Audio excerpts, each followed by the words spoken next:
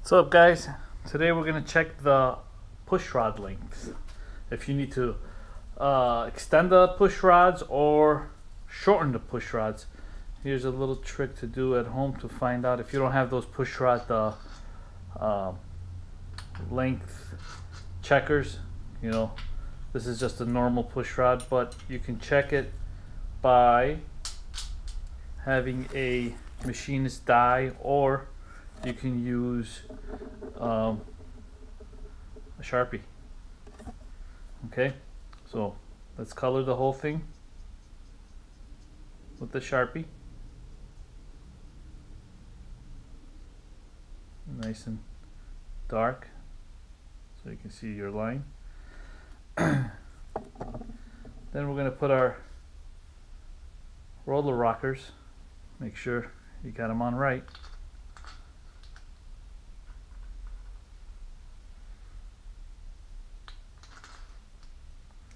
Okay, I have it set at 0. Well, I don't have it set at 0 lash, but I will set it at 0 lash. And maybe turn the motor a little.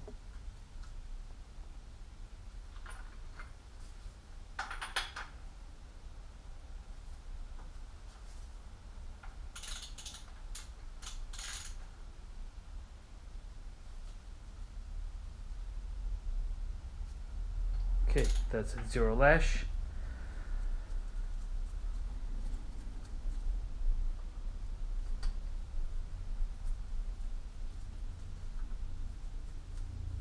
Make sure there's no play, just a little tight when you turn them.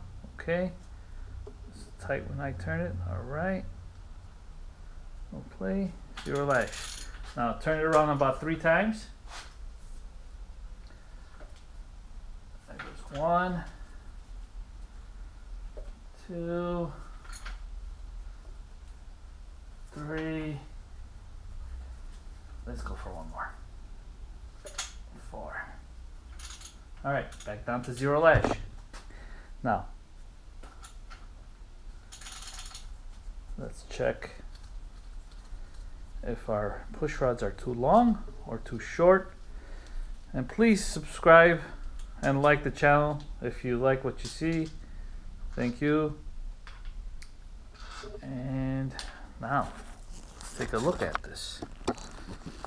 Okay, you see how we have the line a little higher. Now, if you want that line to go a little lower, you need a longer push rod. If you want it a little higher, the line, you need a shorter push rod. As you can see, this one didn't come out as well, but I can see it here much better than you can on camera. You can see where the tip was rolling on the valve stem. Alright, guys, so once again, if you want that line to be a little lower, obviously you want it to be in the middle.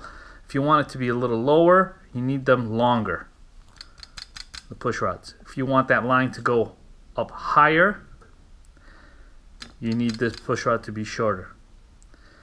Alright, guys, thanks for watching. Like and subscribe.